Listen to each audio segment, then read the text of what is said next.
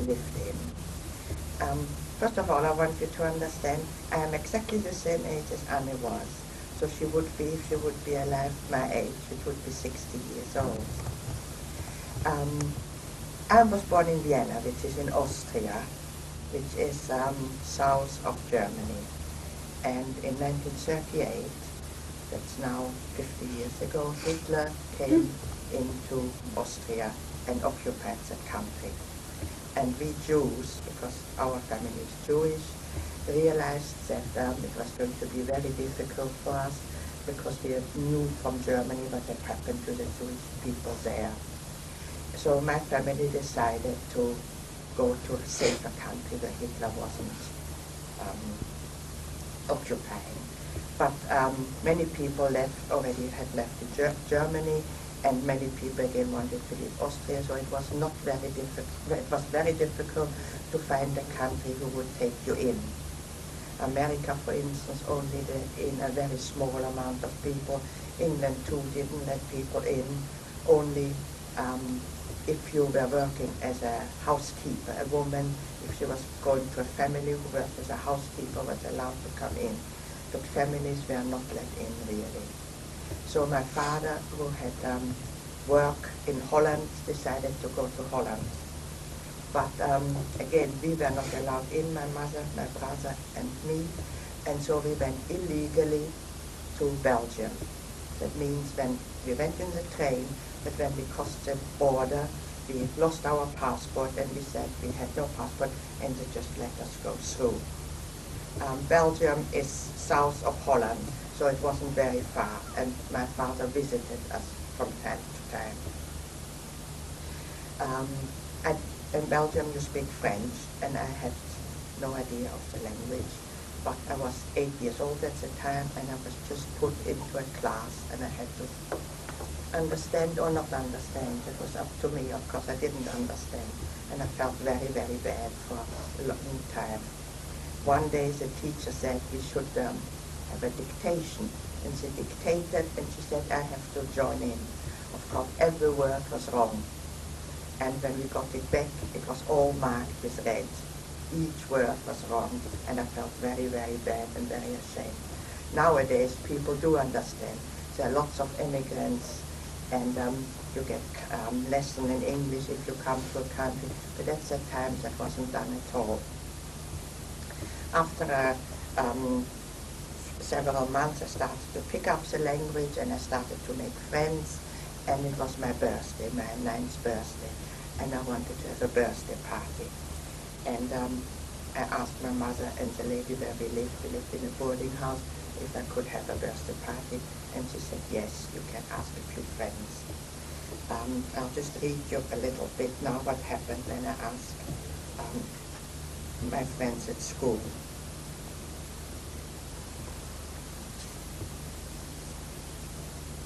At the beginning of May, close to my 9th birthday, I longed to have a party and asked friends from school. Oh please, Mutti, that was my mum, and Nick, I do so want a party and to blow out my candles on a cake. Well, all right, Eva, she said reluctantly, but we will have to ask Madame Leblanc first. To my delight, she agreed. Only a small party of 6, mind, in my dining room, she said, but I will make a cake especially for you. I was so happy. I eagerly wrote the invitations to hand out to my 3 special friends in class. At break time they asked me what presents I would like, and we excitedly decided together what games we would play. But the following morning all 3 told me that the parents would not allow them to come. I could not believe it. Why? I was bewildered and very hurt. I think that it was then that I began to realize what it meant to be Jewish in that time. It hit me hard, and I felt like an outcast. This is the first time where I realized that I was not like the other children, and I was having great difficulties to adjust. A few months later, the war broke out between England, France against Germany, and my father decided it was unsafe to be in different countries because borders might be closed, and again we went illegally to Holland to stay together as a family. was in 1940. And my father rented a flat on a square called Merwedeplein, and that was the square where the Frank family lived as well. I don't know if you've seen photos, but I've got a photo of this square. This was the square. You lived on one side and on the other? Yes, we lived on this side, and the Frank family lived on this side.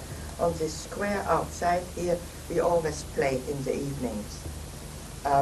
Boys and girls, we played rounders, we played skipping, we hopscotch and all that. And that's where I met Anne. She was, as I said to you, exactly the same age as me. She was just a month younger, and she had a sister, Margot, who was 3 years older than Anne, and I had a brother who was 3 years older, so they became friends as well. So we had, the Germans invaded Holland as well in 1940, so it became again very difficult for us Jews, but at first we thought it might not be too bad, and so we carried on as good as we could, but slowly the measures the Germans took was very bad. We were not allowed to go out in the evening after 8 o'clock. We were not allowed to use trams. We were not allowed to ride bicycles, which was very important in Holland, because most people went everywhere by bicycle. We had to go to different schools, Jewish schools, which was just run by Jewish teachers and Jewish pupils, but it all had to be set up because it didn't exist before. We had to be allowed to go only to shops, certain shops. Anyway, we were not allowed to have radio. It became very, very difficult. And then we had to wear the yellow star, which identified us easily as being Jews. We just had to walk down the road and anybody knew we were Jews, and we could have been arrested any time. If Germans walked in the street, German SS, that was their police force, they could, if they didn't like your face, they could just take you away and arrest you. Which did happen to a friend of my brother. It was a very hot day, and he had on his jacket, he had the star, but he took his jacket off, not thinking, and carried it on his arm. So he just walked in his shirt. And an SS man came, saw that he didn't wear his yellow star, and saw that the star was on his jacket. He took him to the police, and the boy was never heard of. In 1942, 2 years after that, the Germans sent out cards for young people between 15 and 21 that they had to report to, they called it the local theater, for deportation to labor camps. My brother, who was 15 at the time, and Margot, Anne's sister, got this card, and many, many other young people.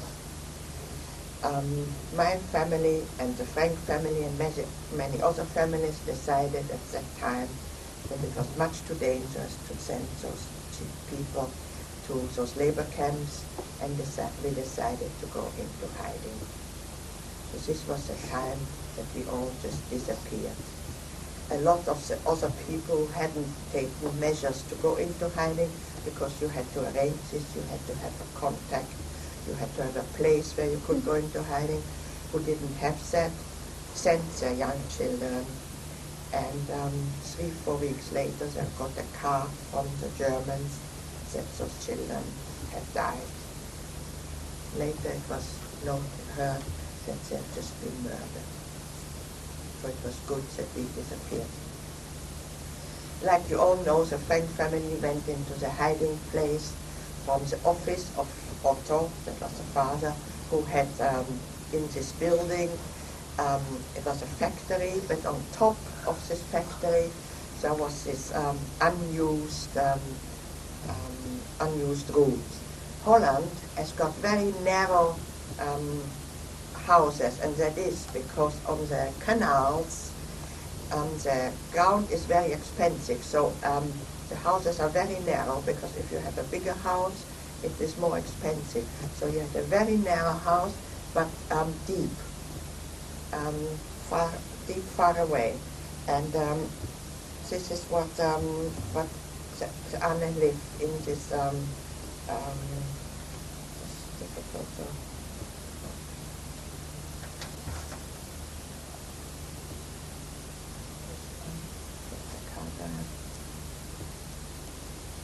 that's a special hiding place.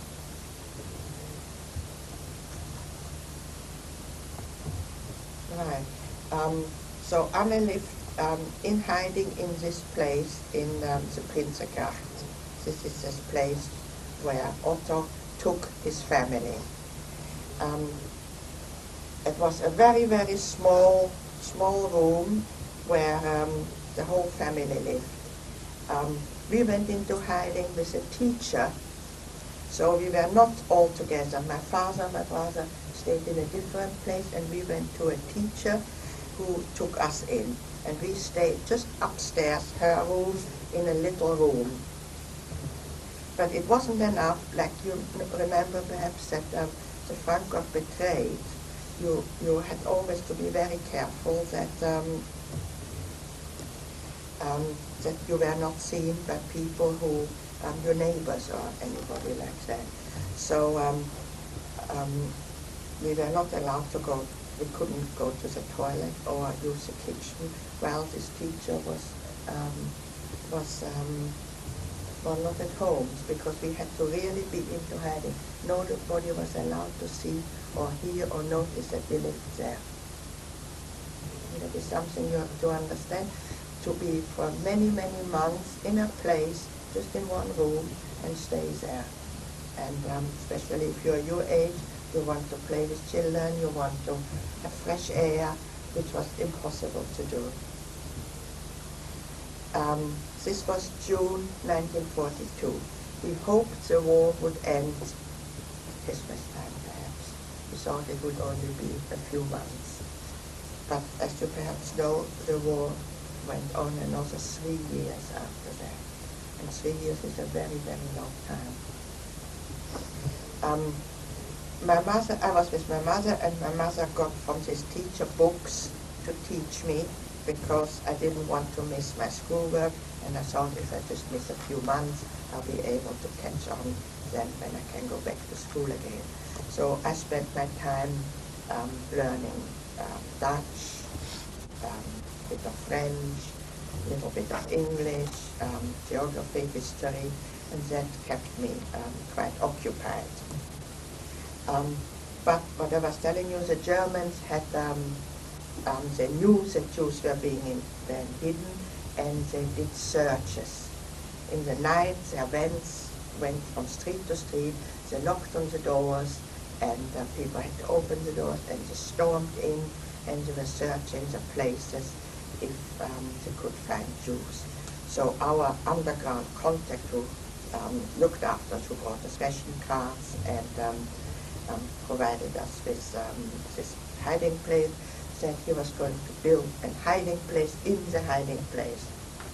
And there was a little bathroom with a toilet in the end, and they decided they would make a false wall and tile it and make a trapdoor. So if the Germans would come and search, we would quickly go into this little toilet, put this trapdoor in front, and nobody would know that there was another little room behind. And the workmen, they came to do that, and they worked very hard, and in the evening by about 10 o'clock it was nearly finished, but the trapdoor wasn't tiled yet. But they decided to finish it. By about midnight they finished, and they left, and we went to bed. And a few hours later we heard suddenly lorries and a lot of noise in the street, and there was knocks, and we quickly went into this little hiding place, and the Germans stormed up, looked everywhere. Luckily they didn't find us, and left again. But if those people hadn't worked the whole night, it wouldn't have been finished, and they would have caught us. Later we heard that some people got caught because the Germans felt the beds and they were still warm. So they realized somebody was in the house, and they searched and searched till they found the people. But at this time, luckily, we were still safe. And so we stayed in hiding another 2 years till we were betrayed, like the Frank family. We were betrayed in May 1944. The Franks were betrayed in September, so a few months after us. We didn't know at the time that my father and brother, who were in different places, were as well caught. And when we were at the police station, we met them there. We were interrogated by the Gestapo because they wanted to know who looked after us, who had helped us, but I didn't tell them anything. And a few days later, we were sent to the prison and to the local camp, and again a few days later, we were already transported to Auschwitz, which is the biggest and main concentration camp. Before you go on, you were taken on your birthday. Were you Yes, taken on your birthday? yes, Tell us about. yes. Can you remember that? Yes, I sure can. It was my, it was my 15th birthday. And we were just sitting down at breakfast with the family. We had changed places at that time as well, because the teacher who had hidden us got scared, after so many years. And the danger became very great that we would be caught, because neighbors started to be suspicious. Sometimes you did hear a noise. And the teacher just was scared and said, you have to look for a different place, which we got again through the underground people who helped us. And this was a family who had a grown-up son, and we were just sitting at breakfast, and again we heard a big knock, and the gentleman went downstairs, opened the door, and at 9 o'clock there was usually no visitors, and we heard a big noise, and we noticed the Gestapo was the young son of the people who was at an age where the Germans always took those young people, and he jumped over the table, jumped out of the window and over the roofs and disappeared.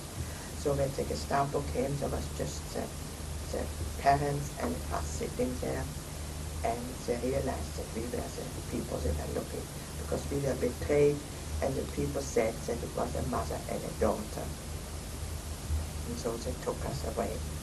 They took as well the good people who hid us, but later through a deal my father and mother made with them, they gave the Germans all the jewelry which we had, and we let those people go free. Because usually the people who helped Jews got as well transported to the concentration camp, and very often they died as well.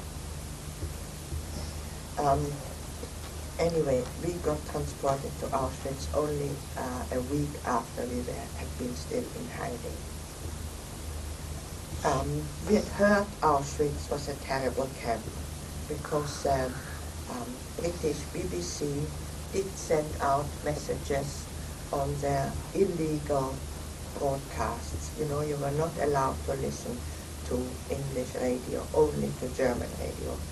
But sometimes we did listen, and sometimes people did hear about it, and they had warned people about those terrible concentration camps, where people didn't just have to work, but where people were killed, gassed.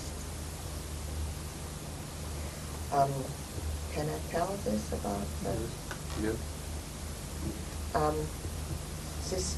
The Germans are very systematic, very orderly people, and they had a whole system of how to destroy the Jews very systematically and orderly. They had those transport from all the European countries which they had occupied. France, Holland, Belgium, the Scandinavian countries, Italy, Hungary. They occupied nearly the whole of Europe at this time, Poland, and transports came from the whole of everywhere to Poland, where those concentration camps were. And they built huge sheds which looked like shower rooms. but there were no windows and just doors on one side where people came in. And hidden windows where they could look what was happening inside. And there were pipes going on top like showers, but instead of water there was gas coming out. So after the people who were meant for being gassed were locked up into those big rooms, the doors were locked, and instead of water, gas came. And the Germans could look through the little windows and see what had happened. And after a few seconds, those people started to become very faint and dizzy and felt peculiar, and they fell down and were dead. And this happened to thousands and thousands and thousands and thousands of people, day in, day out. It's something one can't really understand, how people could do that, but it did happen. And I was in this camp where it happened. When we arrived there, we had heard about those stories, but it sounded so terrible that we said it can't be true. If we would have believed it, we would have given up hope. And if you give up hope, you give up life, because without hope you just can't live. So we knew what was happening. We still kept our hope up that somehow it couldn't be true and that somehow we would come through. And this is one of the reasons why I'm still here. I wouldn't believe it and I didn't give up hope. When we got there, we got out of the train, which was not an ordinary train, but it was cattle trucks. You know, big wagons with big sliding doors, which before cows or horses or pigs were transported. But now they put people in, and many more people than cows or horses went in. Hundreds and hundreds of people per wagon. And there was hardly any air, there was hardly any light, there were no facilities. We just had on each side of the train, of the wagon, you had a bucket for toilet facilities, and the doors were closed. Once a day it was opened, and you were given, thrown in like animals in the zoo. You were thrown in a piece of bread and a mug and a bucket with drink. It was of course not enough, but it was only a few days, so most of us survived this transport. When we got to Auschwitz, we came out, and men and women were separated right away then. The men went to one side and the women to another side. Most people never saw their fathers or husbands or brothers anymore from that point on. I was again very, very lucky, and in the camp I did meet my father by great chance. This was again one instant which gave me hope to carry on, because I knew he was still alive, and I hoped we would be reunited later. Then we had to march in front of those SS who stood in front there, and the first selection, which meant people were sorted out between life and death. So we marched in front of those men who stood there with guns and dogs. They used a lot of Alsatian dogs who were trained to, on an order, to attack people and tear them to pieces. So if somebody would have run away, they would have let the dog loose and chased them after those people. So some children asked, why didn't you run away? Because you were many more than the Germans were, which was true. There were thousands of people, and the Germans were just a handful. But they had guns and they had the dogs. And then where would we have gone? You know, we were in a strange country. We had no idea where to go. We didn't know the language.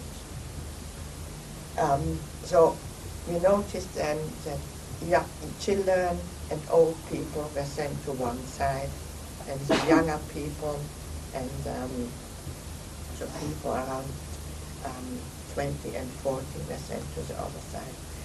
I had worn a long coat and a hat because I thought what we were wearing we could keep those belongings. So that's again great luck for me because I was only 15.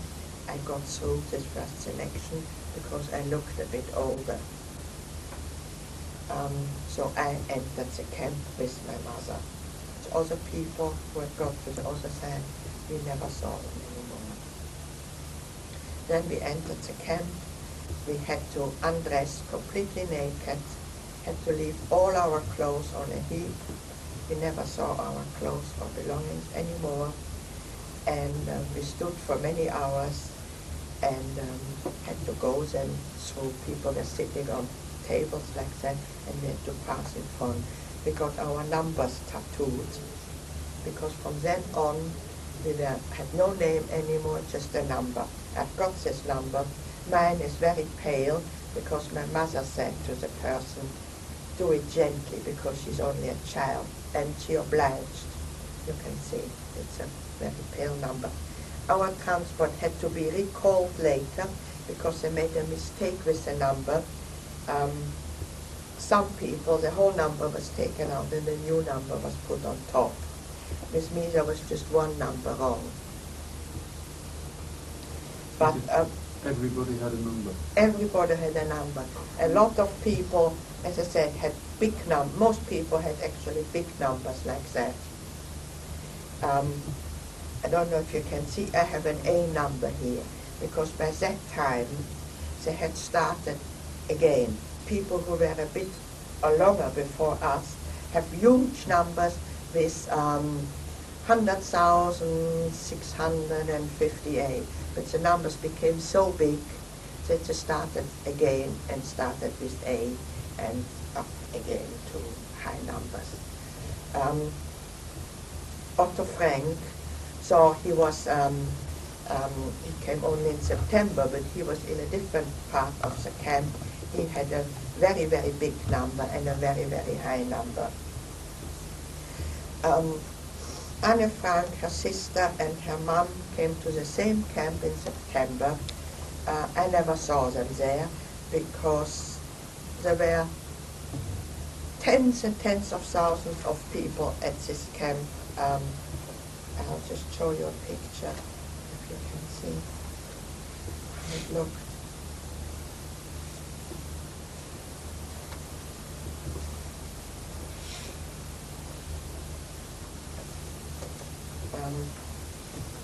It's barrack after barrack after barrack, so far as you can see.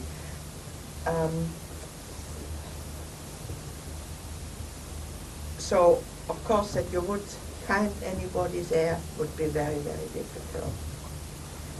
The sleeping arrangement in those camps as well, very peculiar. There were very long barracks, which in the middle was kind of a chimney. It used to be barracks for horses. So on each side of this chimney, the horses used to stand, and the middle chimney used to be heated in winter for the horses. But for it's just commenting on all the glasses piled at the bottom. yes, I'll come to that in a minute. For us, there was no heating used in winter at all. Those were kind of like cages. There were 3 high, and each of these compartments had to sleep 10 people. It was just planks and stones. It was so narrow for 10 people that there was no possibility to lie on your back or on your stomach. You had to lie on the side. And if one turned in the night, we all had to turn. So we entered this camp. We got clothes. As I told you, all our belongings were taken away. And we had to have a shower then, which we were not sure it was a shower, but for us, luckily, it was an ordinary water shower. And then we got out on the other side, and we were given clothes. Anything. You got 2 garments, a panty and anything else. could be a dress, it could be a blouse, anything. Didn't fit at all. And 2 shoes. It could be a size 10 and a size 5 and a size 3 and a size 8. Could be 2 left shoes, anything. We tried to swap them and so that we could have at least, you know, the right kind of shoes to walk. And then we were taken to barracks like this. The food in the camp was just enough to keep us alive. We got a small piece of bread in the morning and a little bit of tea or coffee. And this bread would last for the whole 24 hours until next day. Some people were so hungry that they ate it immediately. And then they didn't have anything for the whole day or the evening. And of course they got very, very hungry in the evening. Some people kept it for the evening, but sometimes it got stolen, so that they didn't have it. Because people were really so hungry that people became very nasty and unpleasant.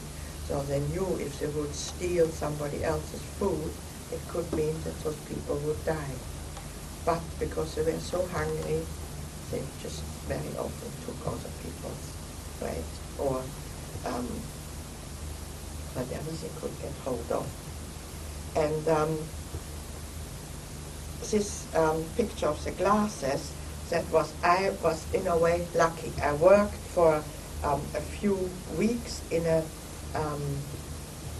part work group where we had to sort out the belongings of the people who had come to the camp. You might sound silly to say lucky, but it was good work because we did find food there, because all those belongings which I told you we had to leave when we entered the camp had to be sorted out, because the Germans were using it again. And at that time it was Germany had been to war already many years, and they became very short of all kinds of supplies. So, for instance, all the glasses were sorted out and were sent back to Germany later on. So I worked at this commando, which they called Canada, because it was a symbol of the land of plenty. And I did find lots of food, so I could have a bit more food there. Of course, it was very sad work, because I realized that the people who had left their belongings there were all guests, or probably not alive anymore. And so we lived for 9 months, and then the Germans started to lose the war. We were in eastern Poland, and we heard guns being shot, and we realized that the Russians were approaching. And one day we woke up and the Germans had left, because they realized it was too dangerous for them to stay. If the Russians were coming, they would all be killed. So they had just disappeared and left us behind. They had taken many, many people with them, but my mother and a few hundred, because there were not many people left at that time anymore, had stayed behind. We were for about, it was middle of winter, it was January, and it was very, very, very cold. And everything was covered in snow. And one day, a woman who, we were 10 days on our own, no Germans, no Russians, and one day, but we were walking around free. We had gone to the food supplies, we had taken all the food we could carry, all the food we could eat, plenty to eat. And we were just waiting what would happen. We hoped the Russians would come soon. And one day a woman started to cry, "Come, come, look, there's a bear at the gate." And we all came running, and just took a huge creature, all in fur. And when we went near, it wasn't a bear, but it was our first Russian. But he looked like a bear because he was completely covered in fur. It was very, very cold, and they wore those lamb skins with all the fur and fur hats and all covered in snow, and their eyebrows were all covered so you couldn't hardly see their faces. We had hardly, we had taken clothes, but we had not, we were not protected. It was this cold, of course. And that's how we got liberated. Slowly the Russians organized us, they gave us food, and they put us in better accommodation. But the Germans and the Russians were still fighting there, and they thought it was dangerous for us to stay there in case the German would conquer this camp again. So they took us east into Russia. And so we went again on those trains, and we were for about 4 weeks, we were traveling with the Russians deep into Russia. And one day we were standing in front of the trucks, and I saw a familiar figure. And when I looked and went close, who did I recognize? Otto Frank, Anne's father. And he had been, of course we didn't know that, you know, as I told you, they were betrayed in September, and the family was sent to Auschwitz too, and Otto Frank survived as well there in the camp, and he was with us on this transport, and I introduced him to my mother. I knew the family, my mother knew Anne and Margaret, but she didn't knew the parents. And so we went to Odessa, which is on the Black Sea, which is quite far into Russia, and we waited there till the war would end, which was in May 1945. And then a British troop transport ship came to fetch us back to whoever wanted to go to their own countries could go. There were French people, there were Italians, there were Belgians, there were Dutch people, and they took us back to France, and then we went back to Holland. We went back to our own place, and one day Otto Frank appeared at our door and asked us if we had seen perhaps his children in Auschwitz. We hadn't seen Anne or Margot, but unfortunately a few months later the Red Cross, who had lists of all, you know, I told you we were registered with the number and the name, and it was registered that they had died, and as well my father and brother had died. And Otto Frank came to visit us a lot, and one day he came with Anne's diary to us. And he told us a story that me, the lady who had helped him survive in the hiding place because she brought the food to them, had found after they had been arrested. She went up to those rooms, and there scattered on the floor was the papers which Anne had written, because the Germans weren't interested in that, and they had left that behind. And she collected all the papers, saw that it was a diary. She put it all neatly together, and thought, I'll keep it till Anne comes back. Unfortunately, of course, Anne didn't come back, and when Otto came back, she gave it to him. And he knew she had kept the diary, but he didn't know what would have been in it, and very slowly he started to read it. He was very, very moved by all this what she had written. He never knew that she had all those thoughts, so he knew her very well. He didn't think she would write all those details about all their life in the attic. And he didn't want to have it published at all because he thought it was a very private book, but he did show it to several people, and they all thought it was a very, very important document which people should read. And as well, Anne writes she would like to carry on living after her death, and she would like to become a writer. So he thought, well, if he publishes the book and if people would read it, she would have become a writer and she would carry on living after her death. So he did publish it. He never realized how famous the book would have become, which it did. You know, it has been translated in 60 languages, and it's being read all over the world. And after 8 years, my mother married Otto, and so he became my second father, really.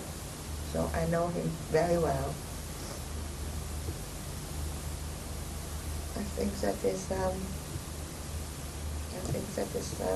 what I wanted to tell you. Okay, press the orange button when you're ready. Is anybody I else just like wanted to to tell you, I brought a book along, which for the best, That's lovely. Thank you very much indeed. or for the best work, or whatever you I bought a copy of Yes, your book. yes, but And I as want say, the I read some children extras. to- That would be lovely. That would be lovely. So we'll actually we've been writing a lot. Things that have come out of you know, you said Anne wrote, "I want to live on after my death," Yes. and some of the parts of her diary we've looked closely at. There's an extract where she talks, I see how the world is slowly becoming a desert. I hear more and more clearly the approaching thunder that will kill us. And we wrote one day about what, you know, what we're frightened of, and thunder, and there's some very nice writing and poems of different things like that. So, but it's always quoted about Anne as well, that she says she still believes that people are good at heart, which is a very famous quotation, which is used a lot. I always say she wrote this before she was in the camp, so hopefully she would still have believed that till the end. Well, sorry, JJ, were you going to ask something? No? Do you have any memories of Anna before you went into hiding? I mean, you lived in the Yes, I know very well how she looked, how she talked, but of course at that time I didn't know how important she was going to be, so I didn't particularly take note of, you know, what she said or what she did. I only know that she was, I was still very childish. I used to play with marbles and things like that, but she was already very interested in boys, for instance. She giggled about boys and, you know, watched them in the past, and I wasn't interested at all yet. And then she collected film stars, which I wasn't particularly interested, which is like you do now. Pop stars at that age, at that time, people collected film stars like Cary Grant and Jana Durbin, Shirley Temple. Those are film stars which teenagers of this time thought were the most fantastic people. And in the hiding place, she pinned them up as well. We've been doing some... You have seen them, we're making some little drawings to go on the scale model in the place. That's right. And she had as well the our Queen, Queen Elizabeth at the time, Princess Elizabeth and Princess Margaret. She was very impressed with those two little girls, which she thought is like Margaret and Annette, her sister. So those were two sisters as well. And there are pictures of those as well in the attic. Any questions, though? You know, like, when that boy jumped out of the window and went over the roof, did you want to follow him? We were stunned. No, we wouldn't. We didn't. No. Yeah, it all happened too quickly. It all happened too quickly. I think it was Eva's birthday as well. She was just sitting down to the birthday breakfast, and then suddenly... do you remember I read that bit to you? Do you remember? Yeah. You know when you stayed with the teacher and she became scared? Yes. Did she survive? Oh. Yes, she did. She did, and my mother is still friendly with her, so she must be now quite old. Yeah. How does it feel to be talking about it? Well, for many, many years I couldn't have done it. I've got 3 daughters, and I hardly ever spoke to them about anything that had happened. But I think it is very important that you should all know what happened, and that's why I overcame this reluctance to speak about it, and I got used to it now. But for instance, you know, my mother and Otto were married for nearly 30 years, and so they talked, of course, a lot about Anne and about hiding, and They never exchanged about their experience in the camp. And now that Otto is dead, 9 years ago, when I wrote the book and I consulted with my mother, she very often said, I don't even know what Otto worked at, or I don't know what he did there. And they have never spoken about it. And this is lost forever now, you see. Yes. You know when you went back to your house, did that bring back any memories? Yes, very much so, very much. And I found that, of course, very, very difficult. I write about that, and I'll read this to you.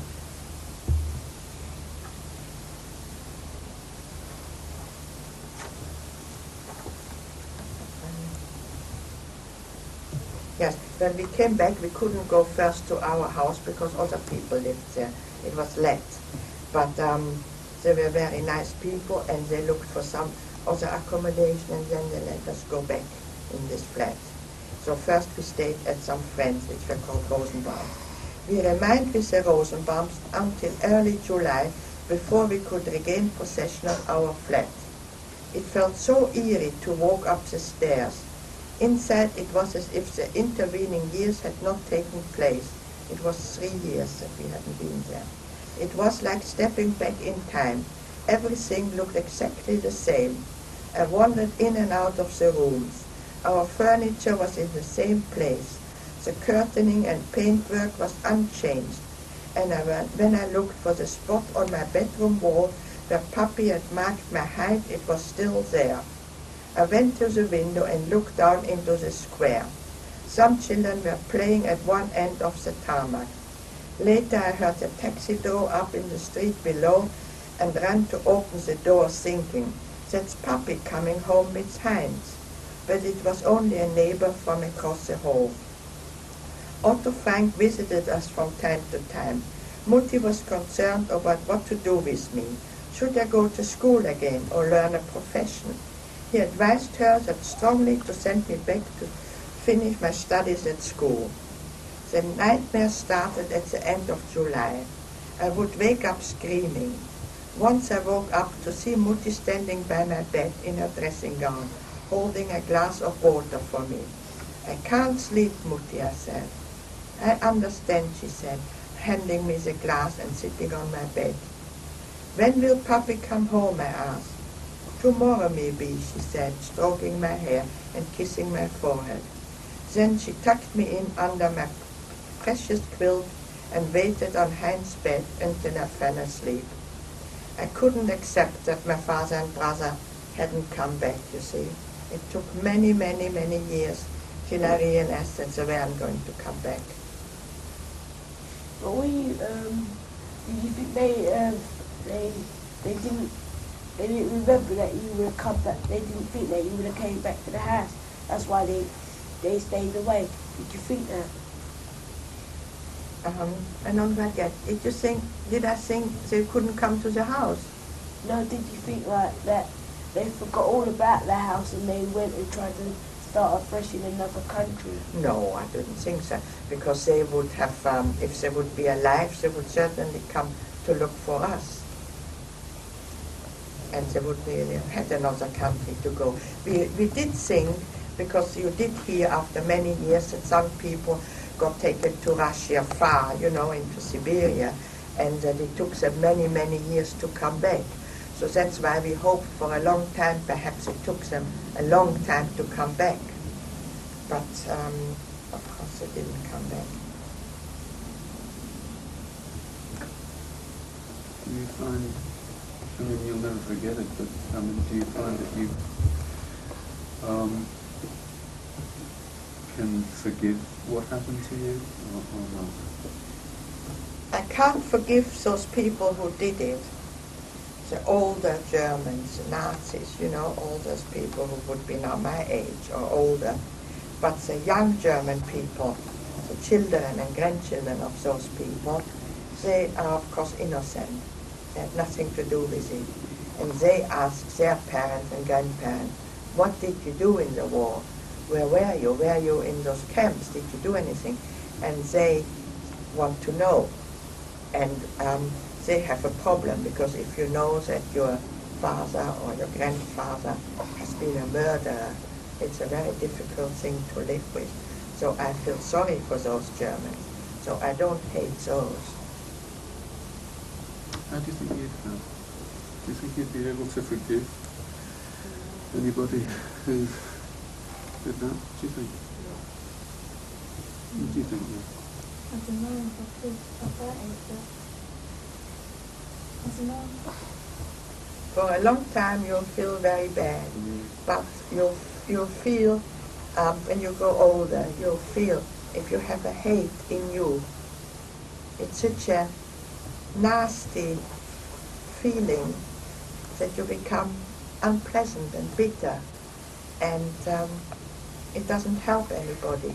So you'll try to overcome this feeling, because hate and jealousy is a very, very nasty feeling, and it just makes you bad, and you don't want to be that. So you always have to work on yourself to become a better person, not a worse person. Otherwise you'll do the same mistake that the Germans have done. Another important thing I want to tell you, Hitler did how he educated his young people, you know, like we have here Boy Scouts. He had a Hitler Youth, which was all young people had to join a group of young people like Boy Scouts, and they were doing, first it sounded like nice things they were doing.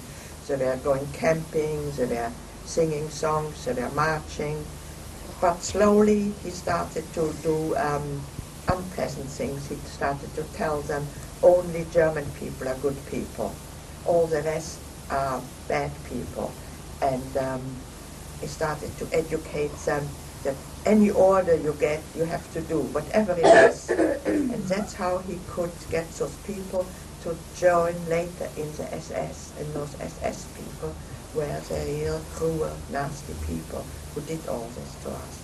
But that was because slowly he educated them to become cruel, to obey orders, and to only consider his own group of Germans as good people, and all the rest not worth anything. Yes. You know, when you was in hiding, do you reckon you had to be strong to survive it, to be in hiding? Hiding wasn't that difficult. It was unpleasant, it was lonely, but you know, nobody died from being in hiding. And again, we always thought it might be a few weeks, a few months, and it won't be so long. But of course, as time went on and on, you again said, well, now 6 months have passed, now it will only be another few months. So because it was a relatively short time you thought it would be, you put up with it. If we would have known in 42 that it would take that long, we might have felt much worse. Yes. Did you like get angry at times when you thought, oh, it was going to end, and then it just carried on? Did you get angry? Oh, we did get angry, and we did get depressed, and we did get miserable. And we said, why don't those English land somewhere? Why don't they bomb more in Germany? Why don't they end the war quicker, you know?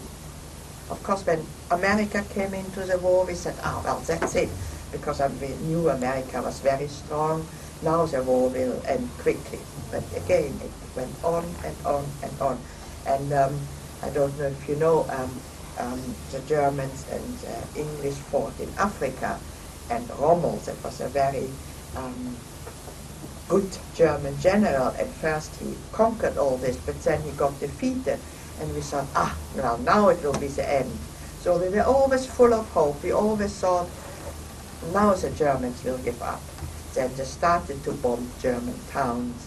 We thought, well, that will end it, but it just didn't. It went on and on and on.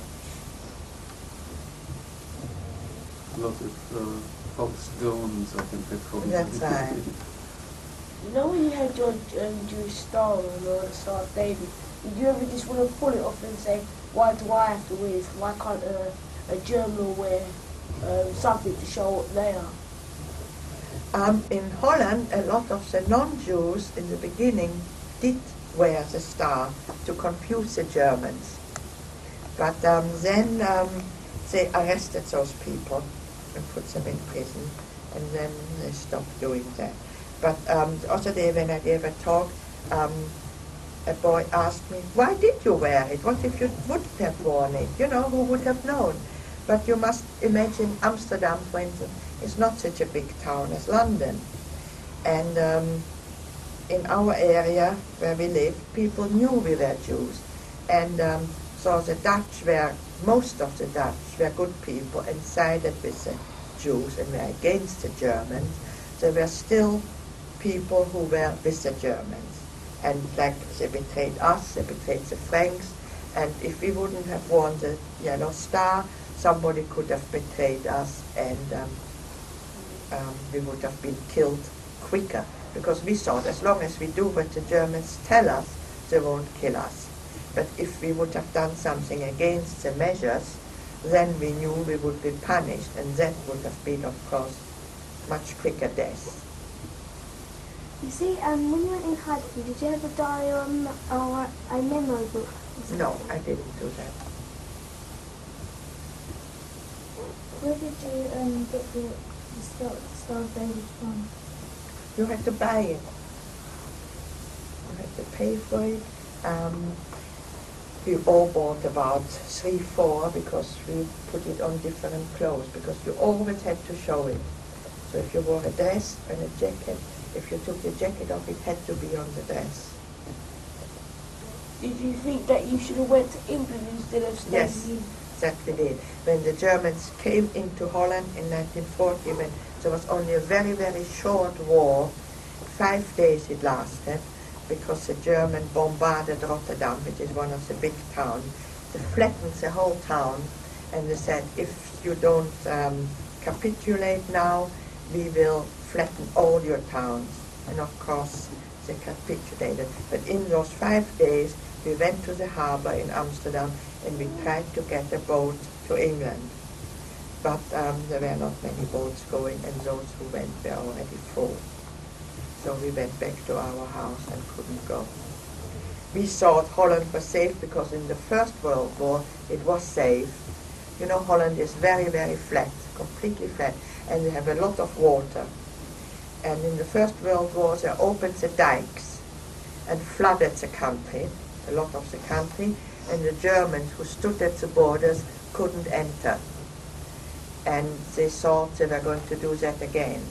But of course, the warfare had changed dramatically. They had aeroplanes and parachutes, and they just landed behind the water lines, and like I said, they bombarded the town, and then Holland gave up. And how long have you lived in this country now? I came in 1951.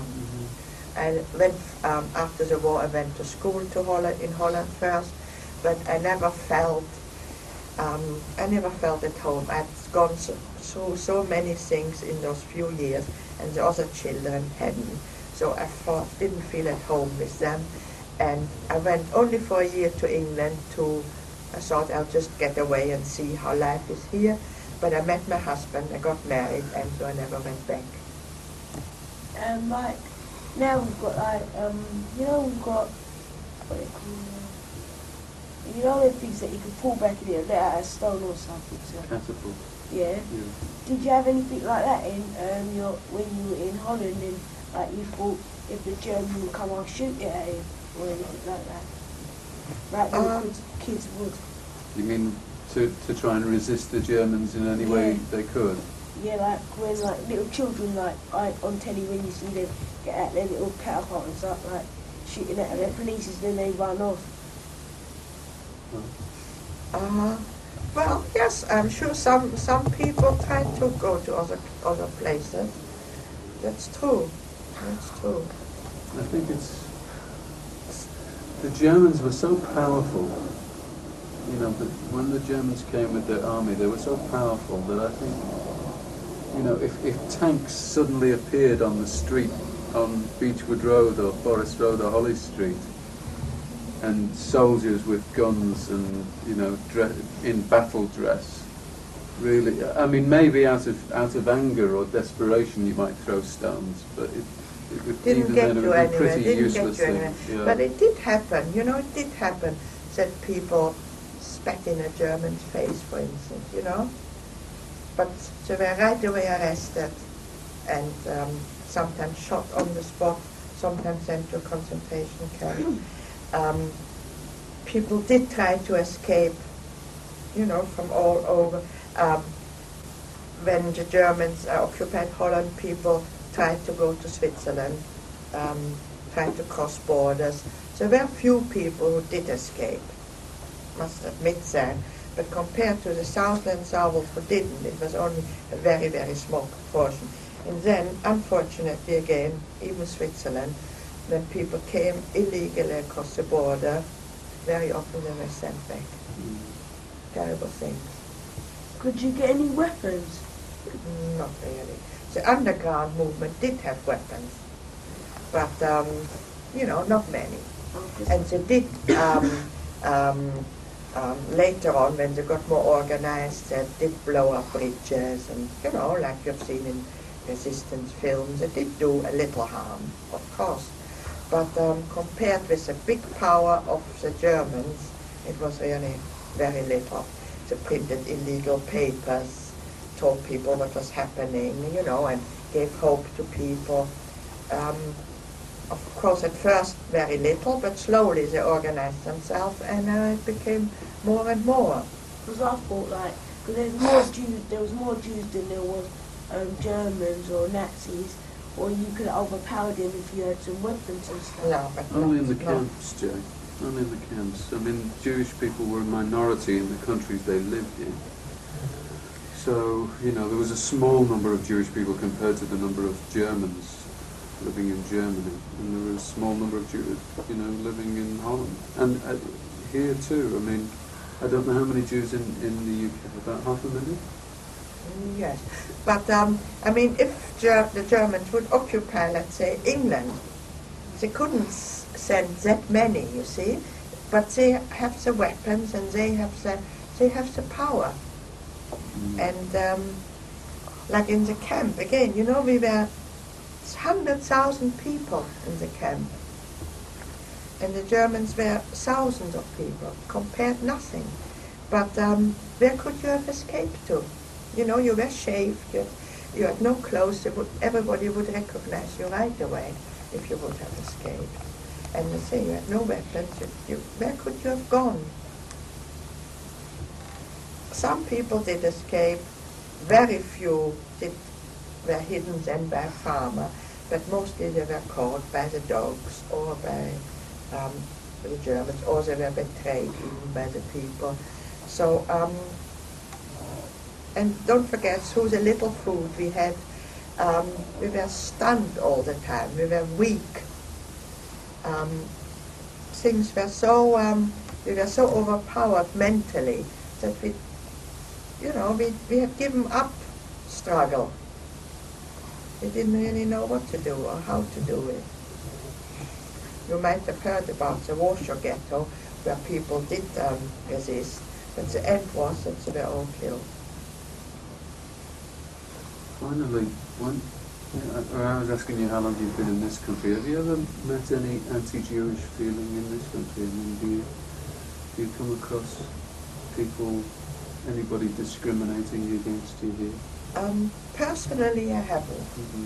But you do hear, of course, of people who have noticed it, and it does exist. But I don't think anything like it happened in Germany, I don't think it could happen here, not on this scale. You know when you're speaking about like the trains and stuff, and the people were in darkness, but when you were speaking about that, I had some thoughts about like, there might be, like at the top of the door there might be a place that you can like hide up there, like you can stand there, and when the Germans come in you can jump in them. That's what I kept on thinking when you was talking about being in the train. Well, it was closed, you know, it was like a prison wagon. There was only a tiny little barred window on the top where you couldn't get out. And when they opened the doors to bring the food, there were Germans there with their guns. So if you would have jumped out, they would have shot you right away. I think the questions you're asking, Jay, are the questions actually that we're all asking. How could it, how could it happen? It's almost impossible to understand what experiences Eva and millions like her went through.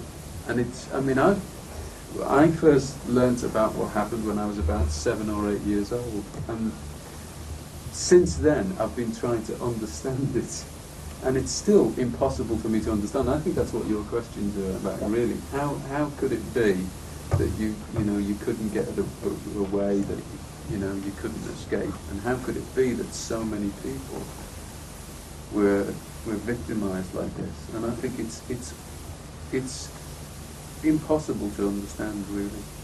It is impossible to understand. So don't worry if you don't understand it, because it's it is something we can't understand. But what is even worse, what we can't understand, how German people could do things like that to other people. I mean, you've heard that they have taken babies and just thrown them against the wall and killed them. Or it's something impossible to understand. When the Russians came into Germany, you hear very often, oh, the Russians are cruel, the Russians did terrible things. But Russia has been occupied by the Germans as well. The Germans advanced into Russia, and they did those things to the Russian towns and villages. They lined up all the inhabitants and just gunned them down. And sometimes few people did escape from those villages, Russian youngsters, and they stayed with the Russian army. And those came back then into Germany, and of course they had terrific hate, and they went into Germany really with hate and feelings they were going to get the German, which they did. So that's what you hear. When the Russians entered Germany, they did a lot of killing and harm there. But that is understandable. Well, if I was you, I don't think I would still hate the Jews right now. I think the Jews? The Germans. Even though I know, people say time heals everything, I don't think I would have got over it. I know that a lot of people feel like that, but you must not forget that those Germans you speak about now are young people like you who were not even alive when that happened.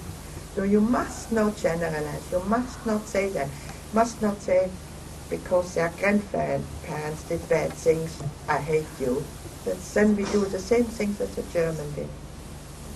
And you see, that's perhaps a bit difficult for you to understand. After the First World War, the French and the English made Germany a very bad peace contract.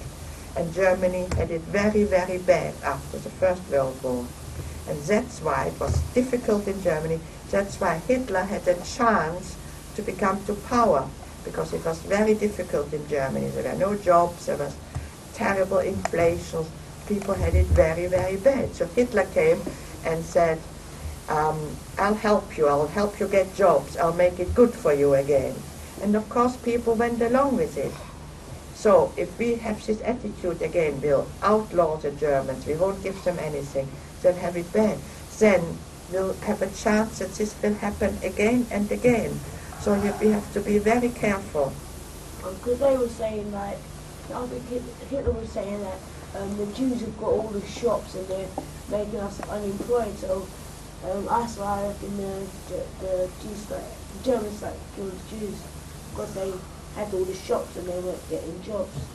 But that wasn't true. That was just a propaganda.